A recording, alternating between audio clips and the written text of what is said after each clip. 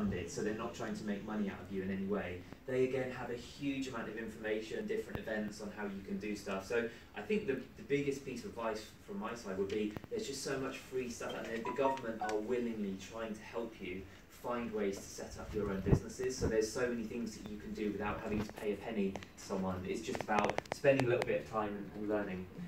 And then also when we start to get to funding, there's also, believe it or not, the big issue, which is, you know, where you see the homeless people selling that magazine. They also have their own venture capitalist website, which is where they're trying to look for social enterprises that they want to fund. So to try to find people that are looking for, I think, between £1,000 and £20,000.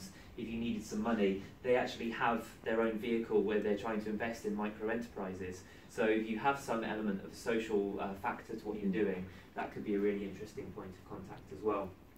So those are just a few quick things. So I know that some people in the room are interested in how do I set a business up, so maybe they're helpful resources.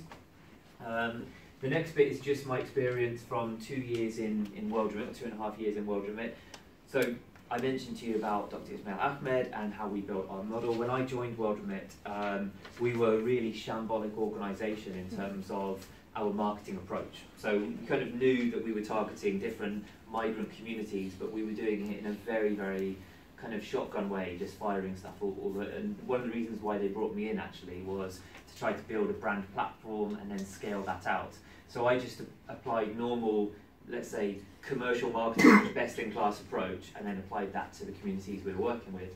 And I think that's one of my observations and insight from my side is, you may have noticed I'm not a black Nigerian woman, if you haven't. But I don't think that's particularly important. What's more important is, do you have an insight on whoever you're speaking to? Are you somehow finding the tension points and the pressure points that are relevant to that community? And are you then interacting with people in the right way?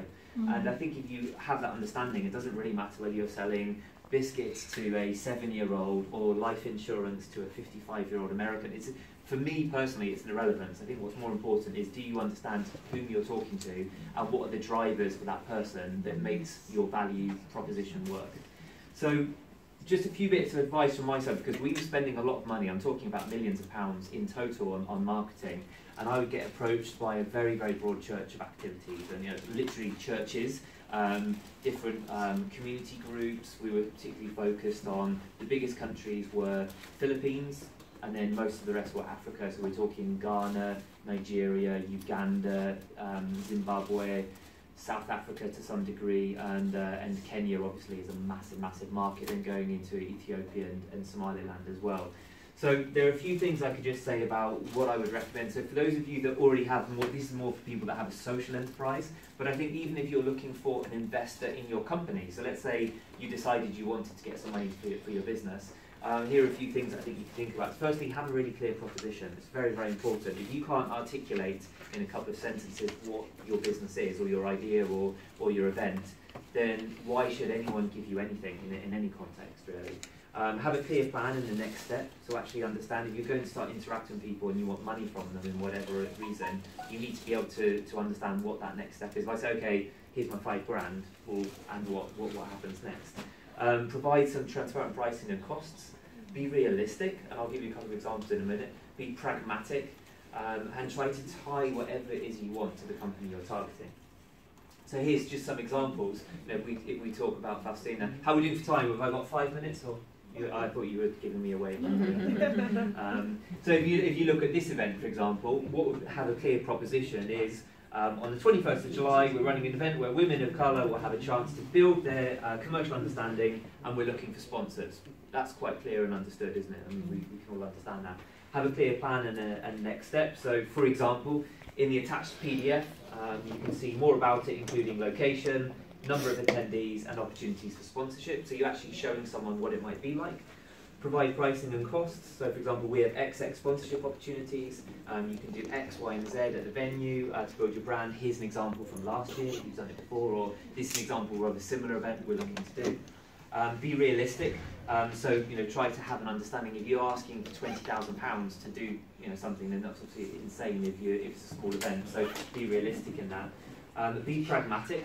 So what you might find is when you talk to a business, if you're looking for investment or a sponsorship, they don't necessarily want to do what you're offering, but then if you're prepared to say, okay, well, what is it you're looking to do? And if they said, for example, well, we would love to actually sign Nigerian brand ambassadors up. And you said, oh, okay, well, actually, one thing you could do is X, Y, Z. So then you would be able to be pragmatic and slightly adapt what you're offering. And then also to make it relevant. So, for example, here I said, we know that you're working, for example, with migrant communities. We think this would be a really good door opener because many of the people coming to our event are from XYZ communities, whatever it might be. That would be a great entry point if we use that metaphor. And some of the don'ts, they're almost the inverted ones of the do's, but being very vague, and I've got a couple of examples. Expect a sponsor to pay for your event, because I think there's a delta between sponsoring and paying for, and my experience at World Remit is there's often a disconnect in expectations between what a sponsor can do or will do, and what people want. Be emotional or personalise things. Difficult when your heart and soul is into that idea. Don't forget it's a sponsorship. They're not there to underwrite you. They're not your mum and dad or something like that. So think about that. Or to be unprofessional. I've got these are almost, I've kind of deliberately adapted them a bit, but I've experienced all of these things in having to sponsor events for the last couple of years. So in terms of being vague, if this would be, for example, I gave you how Faustina could have written to me, but then the bad way would have been, oh yeah, we've got an event about women being a success. We want sponsors. And what? Like, so what is it? Like, what's the hook for me? Why would I give money to that event? What's the purpose of me sponsoring it? Don't expect a sponsor to pay for your event. I used to get this a lot where people would say at the last minute, if you don't support this event, it won't go ahead, and this will be a tragedy for the insert X community. And like really trying to put a lot of pressure on somebody. I was like, I'm sorry, I'm not sponsoring it because you've got a gun to my head. I'm not here to sponsor just to give out to pay for things. I work for a business that's profitable or trying to be profitable. I can't just give out money. And another misunderstanding is the bigger the company you're trying to interact with, the longer the planning process is. So I would sometimes get brilliant events, but they would come up at the last minute and they would say, this Friday we're having a Celebrating Ghana at 60 event with the ambassador of wherever Sierra Leone and Ghana, where they're coming. We urgently need £5,000. Like, guys, are you kidding? I've got to go to a finance director, and I already committed those funds for the next half of the year. So the bigger the company you're talking to, the longer you have to plan ahead. You don't need to give them everything. So you might, and also remember yearly planning cycles. Most businesses go on a January, December budgeting. So if you approach them in September, good luck getting money because most budgets have been cut anyway. So the best thing to do is to go in October, September the year before and say, in 2019, I'm going to be running the Reading Afrofest, for example, something like this, or the Kenya in the Park for Scotland, or something like that. I would love to get some funding. How would I start talking to you about it and when? That's a really good way to understand how their budget is and what they might do, and then start understanding in that way. And then this is something that I would get sometimes as well, which I would just say to, is to be emotional or personalised. So someone would say, like, I'm disgusted that you will only give us £1,000 or something. This event is an insult. And people have this idea, sometimes they'll say things like, you guys are sending all this money, you're making millions, you don't do anything to support it. It's like, hold on a minute, like we weren't set up as a funding vehicle for migrant events. That's not what it is. We are working, we want to advertise and sponsor, but it's a communication channel. Just like, for example, ITV or Channel 4 or sponsoring a football shirt or whatever. It's an opportunity for a profit-making entity or a profit-making seeking business to interact with their consumers. It doesn't matter what it is. And this way, I would often just have like I would be very respectful to the fact that someone has put their heart and soul into something, but the red light starts flashing for me. If someone is saying that because it means that I'm worried about their state of mind, I'm thinking, are they actually doing this in a professional way, or are they trying, this is about them rather than about the community? And sometimes I get threatening things, someone say like, I sponsor a lot of Ghanaian events, and I get a new proposal came in ways letter. Really sorry, we've already spent our money. It's like, oh, I'm well connected in the Ghanaian community. I'm going to destroy you guys. Like something. Oh my God! And I would just be like, you know what? As soon as you've done that, you've immediately not only have you been rude and disruptive, but you've put my back up now, and I'm not prepared to interact with someone that's taking that mentality, because what you do is basically it's an emotional hijacking, isn't it? So, and don't forget, it's a sponsorship. So, this is where you're trying to get sponsors to support you for something. So it's meant to be people are giving you money for free for something, to do something. And don't forget that, so don't fall into that trap. If someone would say to me, oh, we need all this money and otherwise we don't have the funding for this, I'd be like, well, that sounds like you haven't got a very good event. You know, if you have an event that will only survive if I give you X thousand pounds, that makes me a bit scared. And then being unprofessional, I mean, I fully understood, and I would give a lot. If I was working at Carlsberg, for example, I would have very, very high expectations of our corporate sponsors who we were working with, of course, because they were normally Liverpool Football Club or the European Championship, whatever. So I'd be busting their balls if they weren't doing something right. I, of course, be very, very tolerant. If I understand, for example, let's use Miss Ghana UK. Two ladies trying to organise for the Ghanaian community some events in North London.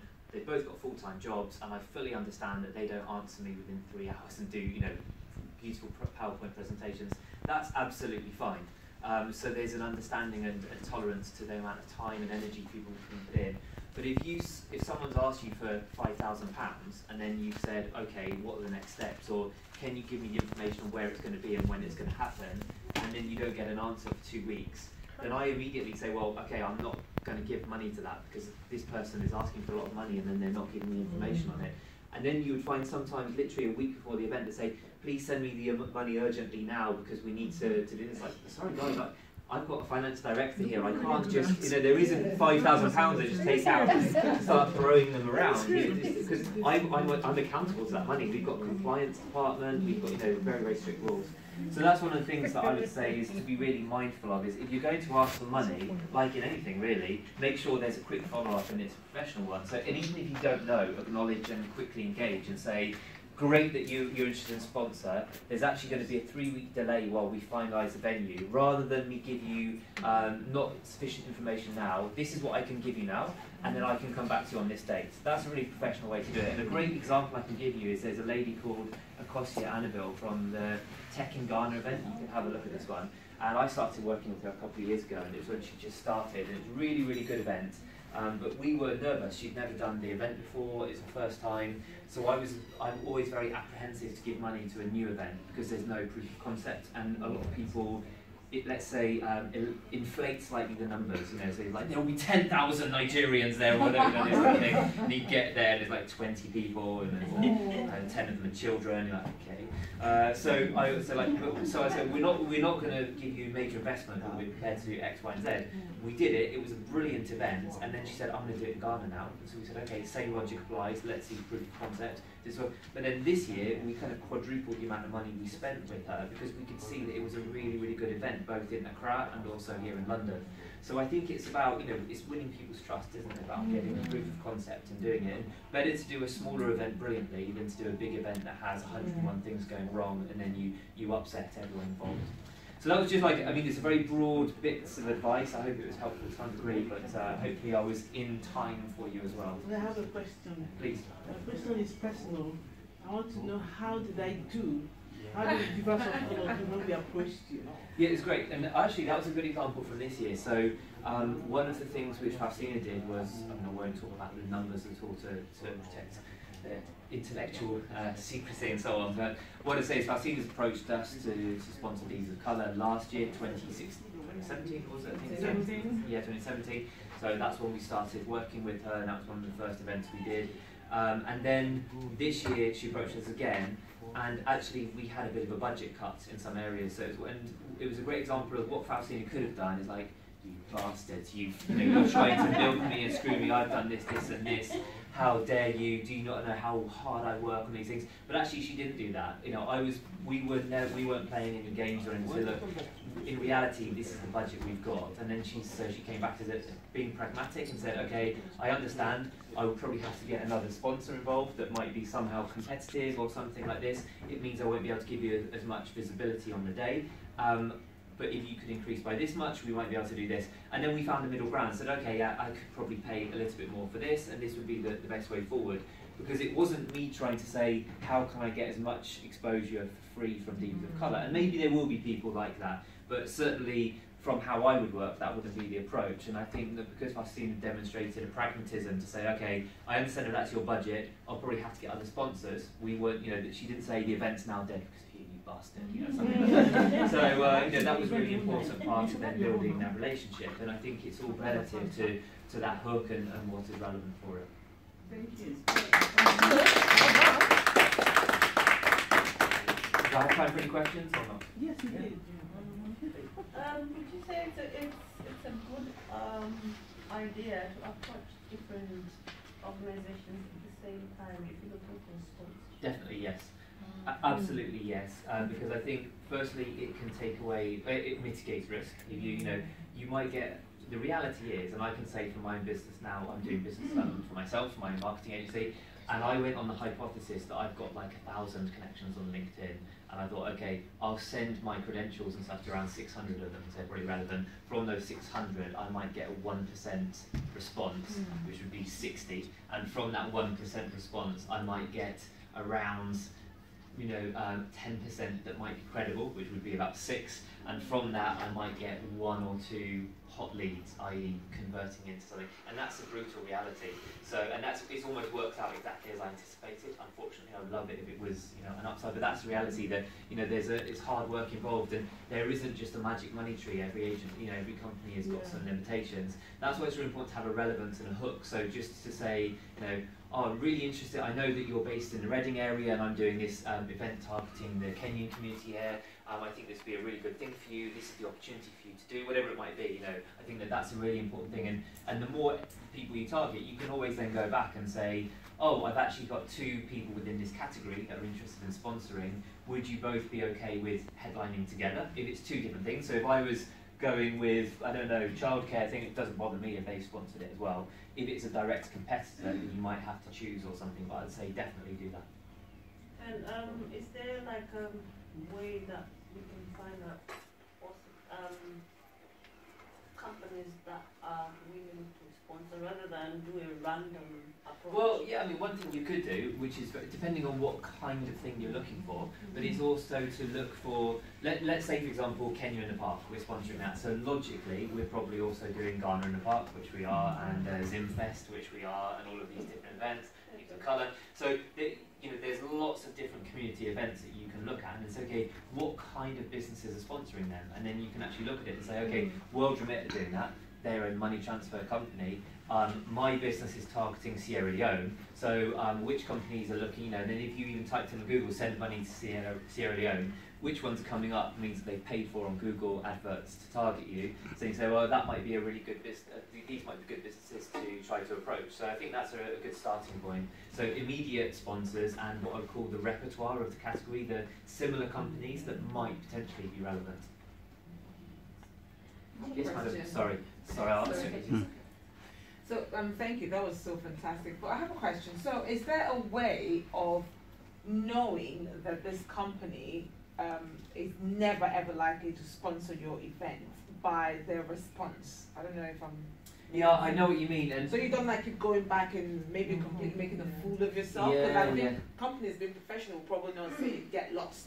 Yeah. And then you think, okay, next I can go back and you can get them rejected. Is there a way from tone of response you get that tells you they're not interested or will never be interested? It's really hard because I think in some big companies they will have specific budgets that are dedicated. Like even if you look at the FMCG brand like Unilever or something, they fully understand if we're now talking about migrants, non-white groups, wherever they might be, whether it's from India, Africa, wherever of heritage, they will probably have a budget deliberately allocated to those communities. And it won't be saying for Nigerians per se, but so they'll be interested to try to do something, but a lot of it will be on the budget cycle. So what I'd say is you can always understand that quicker. For smaller, medium-sized companies, very, very hard. I think it's about that personal connection. I think it's about how you approach them and then what kind of feeling or answer you get back. But from my perspective, if you've tried to find out the relevant person, you've spoken to them, they haven't answered, you drop them an email as a reminder, that's where you have to be careful not to get emotional and to say how dare you, whatever. Because I mean, I used to literally, I'm working full-time in World Remit, we're growing, we're doubling in size every year, my team was doubling in size, I had open vacant positions, and then I've obviously got these emails coming in saying, I've got your email address from someone who spoke to you at the Kenyan embassy, whatever, I want to sponsor. There's a lot of things for me to do in my day, and I can't always necessarily answer. So it's, you have to sort of get that understanding of, am I coming with a credible hook, and is there enough reason for this person to work with me? Sorry, can I just, because this lady very politely. Yeah, I just wanted to know if you do sponsor academic research as well. Well, I don't work for World Remit now, but I would say the answer is no. What we generally would do when I was working at World Remit was we were specifically focused on reach and engagement. So our primary reason for going in, so we would sponsor everything. We still are, like going into Ugandan churches, Nigerian churches, different events, whether it's Kenya in the Park, or they were sponsoring Miss Ghana UK, celebrating Ghana at 60. We would do these events where there's mass participation of a large group of people that were relevant to a country that was sending money home. And that's a great way, because the fundamental reason is World Remit is not a very well-known brand, so it's really important for us to be visible in that community, so we can actually then interact with people. And when you talk about something like what you're doing in terms of like academic research, we're not big enough yet. We're not actually profitable. World Remit isn't, so it's there to actually try and eventually become profitable. So we'd be looking for mass engagement events rather than, for example, a bigger corporate company. So I've seen like Tullow Oil and other like MTN and things. They often do things because they're already big profitable businesses where they're looking to show that they're a good company. Whereas what we're trying to do is just say we're a company. We're at an earlier stage of development. See what I mean? Are there companies that will do that? Oh, there are definitely, because if you look at who is often sponsoring, so a good way is to look at Chamber of Commerces and things like that. So there'll be the Ghanaian Chamber of Commerce, the Nigerian one, and if you look at the kind of companies that are sponsoring that, they will often have some money allocated towards supporting people from those communities as well, or they would be more open to in that sense. When we started Divas of Color in 2014, we had L'Oreal contacted us by themselves. Yeah. And they asked few questions, and we sent all the things that they asked for and everything. And then what they said was they are going to be watching us, because it's still a new event. Yeah. So in that case, if you were in my shoe, what would you do to? I would definitely follow up. Without question, I would follow up, and I'd actually hit the phones first. I would like to find, because it's not very popular these days to do it. I hate getting phone calls, cold phone calls, but you could just phone up or you could contact their corporate PR saying that I'm from this organisation, show the fact that you've had MPs there and so on in the past at your events, and then say we were in earlier discussions with you at L'Oreal, and we were interested to now pick that up. Who would be the relevant person to address it to? And then take it from there, because I think it's there's definitely something in it. And if I can understand why they would be risk averse. So again, the bigger the company, there's bigger amounts of money, but there's higher amounts of risk for that person as well. So imagine if you work at World Remit, we're in charge of like sending money, and it's like a very important, serious category. And we also have banking licenses that are really high risk for us. So let's say I sponsor Kenya in the Park, and then there's suddenly on page 2, 3, and 4 of Metro or something, it says like 400 drunk Kenyans in mass brawl in West Ham Park. That's not what you want in a World Remit man in the background sitting with a then you're like, whoa, so there's obviously an element of risk, and you can't negate it, but you can mitigate it by looking at previous events. So that's something that I would always try to do, and I'd always say to the people in my team that would support me on sponsoring events is do a bit of desk research. So find out that person, if it says like Faustina Wanyu out of jail after triple murder or something, like, where do I want to be sponsoring her? Yeah. So that would be kind of branding, isn't it? Like sometimes brands look at how you're positioning your brand for them to associate. For sure. Not just numbers, sometimes as well. Absolutely right. Yeah. So it's to do with, and often one thing that's important for someone that has an event is you should be thinking about. You're often thinking about your event, which is completely understandable. But when you want sponsors, you're effectively getting money for something. You then need to think about what is it that they want to show, and be very pragmatic and commercial about it, because that's the brutal. You're now selling something for money, so you've got to be just like if you were selling a coffee. If they're selling it 10p cheaper next door, you've got to think about that. So if you're contacting L'Oreal, you've got to think, okay, big behemoth company. They want to try to say, you're a black woman and I sell products that are good for you, not only the whiteys over here, that kind of thing. That's a brutal reality of what they're trying to say. Yeah, that's why they want to sponsor it. So then you've got to find a way, a hook to go into them to say, I know how important it is for you to represent and to engage with 4 million women of colour in the United Kingdom. I just invented these numbers, I'm just saying. That's why this is one of the events we're doing, which has a reach within our community of, we've got 1 million views on our videos on YouTube. of which we believe around 80 to 85% are of the Nigerian or community, whatever it might be. That's suddenly a hook, because immediately if I'm a marketing person, I'm like, oh, okay, so there's a context, there's a relevance, there's a target audience there. And then if you say, we'd be really open-minded for you guys, if you have a message for our community and you want to talk to us about products that could be relevant in a way that would be relevant, we'd love to talk to you about it. That way it's kind of, instead of just saying, we have an event in 2 months and we need £1,000, you know, whatever it might be, it's the same, you're getting the same thing. And a good analogy I said to someone the other day, I don't know if you find it good in this room or not, but if any of you seen A Beautiful Mind, it's a film with Russell Crowe. Yeah. He's a bit crazy. And when he goes up to the bar and he says something like, I can't remember exactly because I'm not going to remember, but he's like, listen baby, we both know that we're going to go home and I have sex, so why don't we just, instead of me buying you the drinks, why don't we just go now? And she like slaps him or whatever. Because fundamentally he misunderstood that buying the drink and the talking is the really important bit, so you can't just seal the deal at the end. So it's the same thing. Your details, you've mentioned that you've got your own company started 2 months ago. Yeah. Are you looking for clients? Yes, I am. At the moment, I'm just starting doing that business development and all that sort of stuff. Okay, and do they have to be UK-based clients only?